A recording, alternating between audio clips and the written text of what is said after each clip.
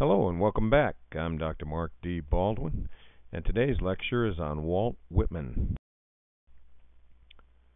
Whitman's life and work explored the tension between his faith in democratic equality and his belief in individual rebellion against society's restrictions.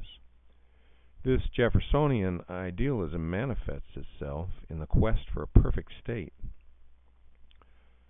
Central to Whitman is the spirit of equality, and how man can attain the greatest possible freedom within the limits of man's and nature's law. We can see transcendentalism at work in Whitman's love of the commonplace, of nature, and of divine purpose.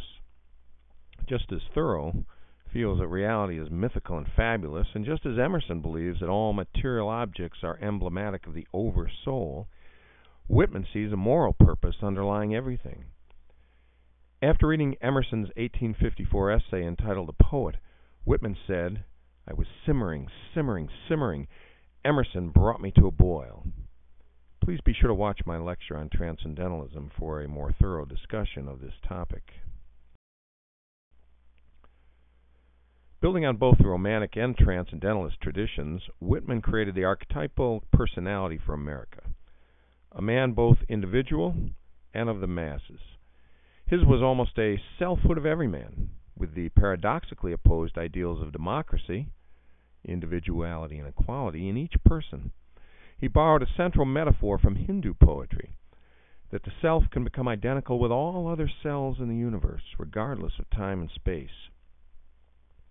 The self finds itself only by making the journey, as in Whitman's Song of the Open Road, Crossing Brooklyn Ferry, and Passage to India. Whitman loved life, believing that all life is a miracle. "I believe a leaf of grass is no less than the journey work of the stars," he wrote. "I celebrate myself and sing myself, and what I assume you shall assume, for every atom belonging to me as good belongs to you." Whitman is constantly attempting to combine spirit and matter. "I am the poet of the body, and I am the poet of the soul." A forerunner of the symbolists, Whitman breaks with conventions and suggests the inexpressible by means of photographic images strung together in free verse, long sentences seemingly in search of their subject matter.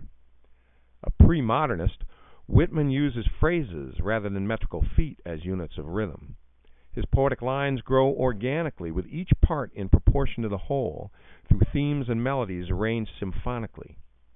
His diction combines learned words with coined and slang words, thus creating a democratic language.